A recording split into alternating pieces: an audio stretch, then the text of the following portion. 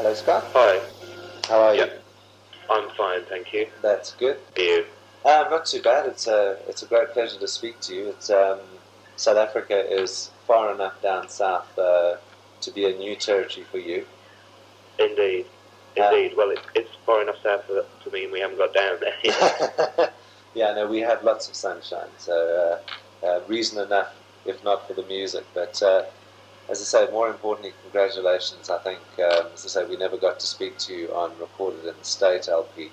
Um, so we figured we'd make up for it, with the Works project coming up. Cool. Cool. But I must admit, I've been sitting with the new single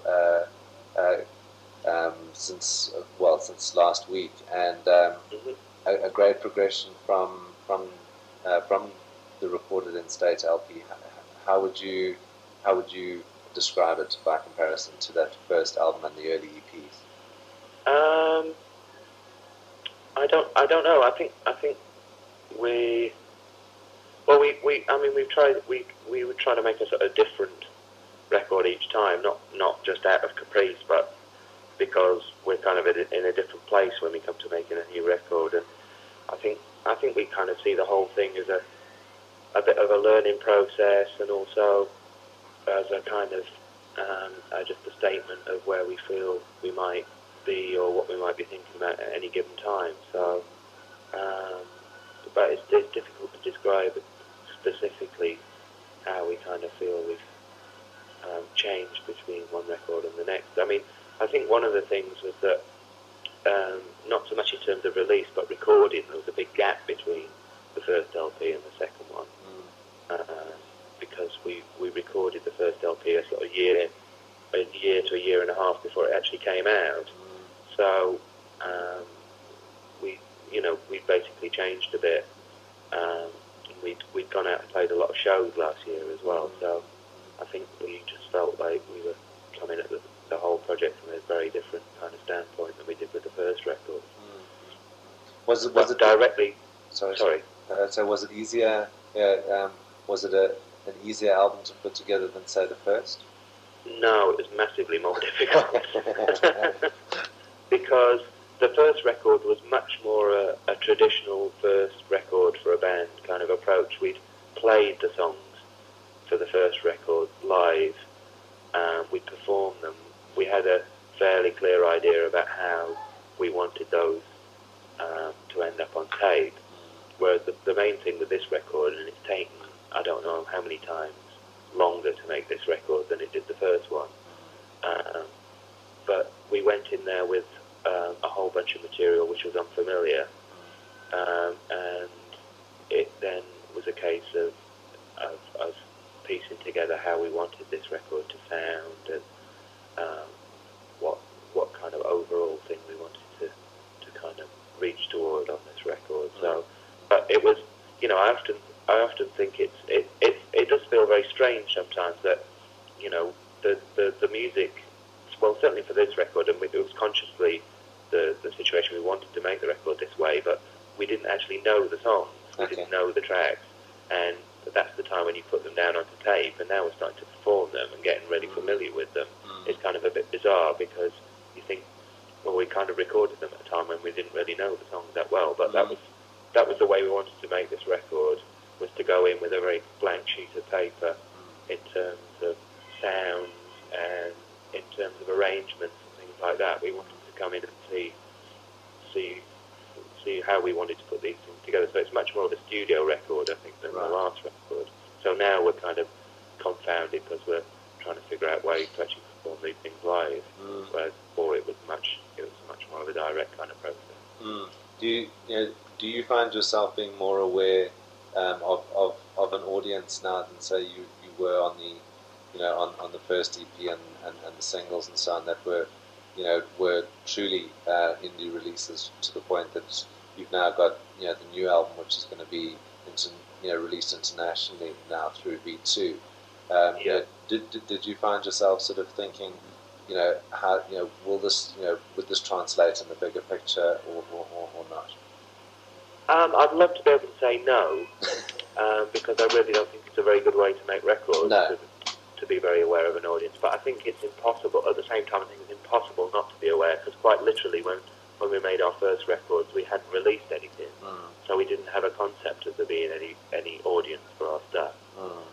So I think it does. I think you do become aware of an audience, but it's so annoying. Can you hear this noise? Yeah, it's not a problem.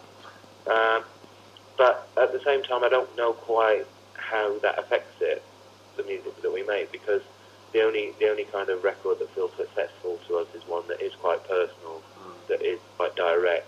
You know, I mean, we're interested very much in trying to communicate that, and I'm not interested in kind of writing songs which are so sort of embroiled in my own personal world that they wouldn't mean anything to anybody else. Yeah.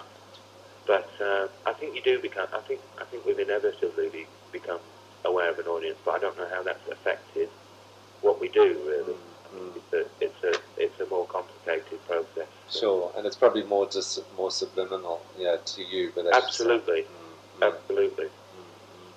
And to say with having gone into the studio, as you said, with this blank sheet for the new album. And now looking back at it as as a separate entity and as a complete album, how does how does it work as as a compendium of songs to tell the story about who Scott are? Because I perceive that your wider audience will come with the second album, and people will then probably a lot of people will go back and revisit Recorded in State. Does it is it reflective of where you are at now? I think it does. I think the only thing we went into making this record with, the only idea we went into it with was that we wanted to paint a slightly bigger picture, something that felt more complete. So when we were getting towards the end of this record, it looked like it was going to be a sort of about 19-20 tracks. Cut it down, but we felt we wanted to paint a kind of complete picture about what it was all about. And looking back, I think that's pretty much what we did, and we felt quite pleased that we were actually able to take some elements out of it and still retain this kind of feeling of completeness. And I think like we were saying about earlier about sort of awareness of an audience and stuff, I think what we felt about the first record in comparison to this one was that maybe it gave out a more one-dimensional element of what the group were about, and this one feels like it's kind of given a more complete kind of picture. So, I mean, I think also just a lot of things have changed for us in sort of 2 years between making the two records. Right. Anything that sort of stands out in particular? Well, I mean, the first songs that I was writing were to do with a whole bunch of kind of experiences from a couple of years before, and a lot of it was a lot of the first record has felt kind of quite cathartic, and I think it was kind of exercising some demons. And I think there's an element of that in this current record, but they're different demons, really.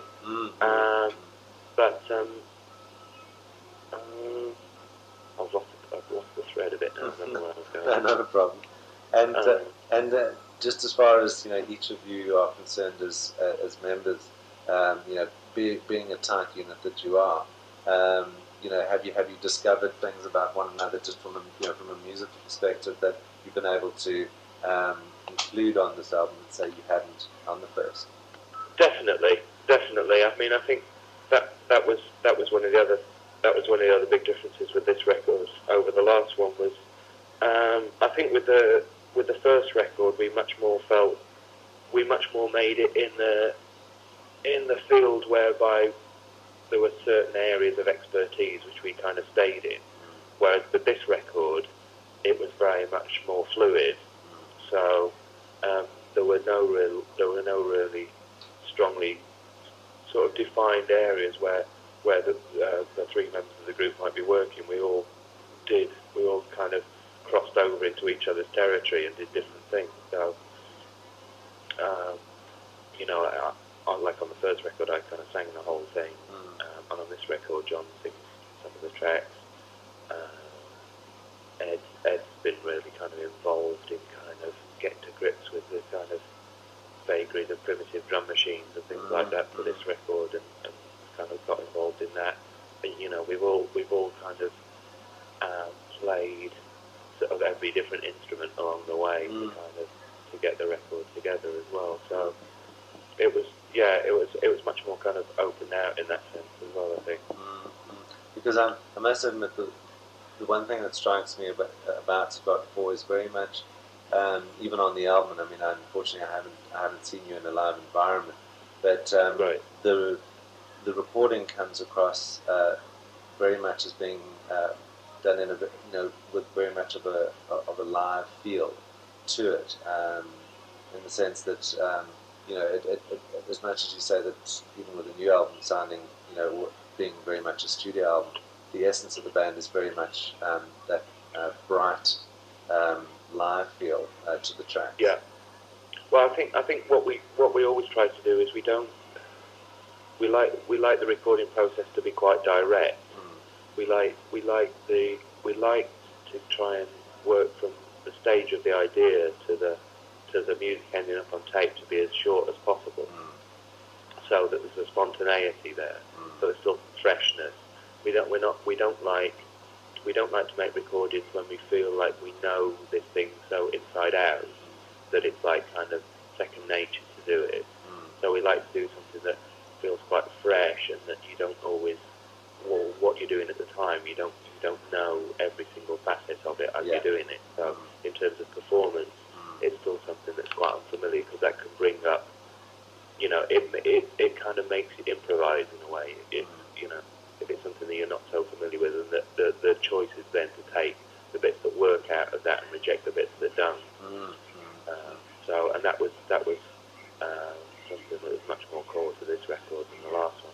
But I think that's also core to to people who will buy the albums as well, is that there are so many layers to what's actually happening on the record. I mean, with it being to say having this very sort of almost rough or roughness to it, or an edge to it, and then you've thrown in sort of electronic elements as well, which sort of throws you a little. But the beauty of it is that every time you go back to the album, you're getting something different, which I think is sadly lacking with a lot of bands today. And it's almost to say each listen is an adventure. Well, I mean that would be our definition of a success in terms of making a record. I think if that's the way it comes over, then like you say, there's still a raw kind of element to it. But if people do pick out those different textures, then I think we kind of feel like we've done our job right. And I think also to say, I think one of the great elements as well is that you can't really place it, which I was actually speaking to an American artist by the name of Shelby Starner yesterday, and I think the British probably more so than the Americans love to pigeonhole what artists do. You can't do this with Scott IV. Yeah, well, that's what we keep saying. But people in the British press keep trying to do it. And they can't do it, which I think is fantastic. Well, I think the only thing in terms of those categorizations in terms of the British press that I really like is that we've been compared to so many different things now. Okay. That maybe if you took the whole list of 100 different things that we've been compared with, then maybe out of that confusion it would tell you something about the group. Yes. But I know exactly what you mean. Yeah. And obviously, as you say, you're playing live. The album's being released next month. Obviously, a busy time for you. Well, it always seems to be a busy time for us. I think because a lot of the way we go about sort of being Scott IV, we make a lot of work for ourselves along the way, because we try to keep things very close to the core. We try to not farm things out. We don't use producers. We don't bring people in to do the artwork. So we try to do as much of it ourselves as we possibly can, which I think is something else that has become less and less common. I think a lot of artists tend to sit back and let other people get on making their records for them, and we're not really very interested in doing that. Well, no, I mean, I think with artists that have done that, and I mean, I've seen it myself time and time again, the levels of insecurity go through the roof, and the whole creativity aspect sort of, falls through the floor. Yeah. I think it's kind of difficult thing to hold together. And like I say, that we kind of always feel like we're very busy. But I mean, right now is a kind of time when we kind of finally sort of wipe the sleep out of our eyes of being locked away sort of in a studio for 6 months. And it's very much about trying to get out there and sort of interpret this thing sort of live now. And to the point, sort of, sorry. Well, that'll be one of the major things for the rest of this year. But also, I think we'll definitely be going off and doing some non-Scott music as well. Because we set up our own studio and our own label. So the next thing will be to expand the label to record some non-Scott music to put out on the Folk Archive label, whether it be involving the Scott or whether it be other artists who we'd like to put some records out by as well. Oh, that's great. So, I mean, the whole thing is growing at a rate of knots. Great. A lot of it is just trying to find the time to, because last year there were a couple of other groups that we wanted to put out records by, but it just turned out that we just literally couldn't find the time to actually sit down and do it. Well, it certainly sounds like it's, as you say, I mean, it's always busy, but I think a dynamic time, if nothing else, because I think certainly with the new album, I mean, I've got 5 tracks of that so far, Right. And I think this is certainly the album that's going to probably open you to an audience beyond Europe and the UK as well. Yeah, well, we very much hope that to be the case. To the point that we can get you down to South Africa and you can come and enjoy some. Well, you don't need sunshine now because you've got your own. But well, when it gets cold, an English summer is a fairly patchy affair at the best. Yeah. Well, I mean, throughout last year, we were kept being tempted with the idea that we were going to be able to travel outside Europe and go on places, and then there were always last-minute reasons why it didn't come to pass, which was kind of annoying to us, really. Well, this time we'll make sure that it happens. Yeah. Excellent. Wonderful. Well, thank you so much for your time, Scott. It's much appreciated. Okay. Pleasure to speak to you. Thank you. You have a good weekend. Okay then. Bye. Bye-bye.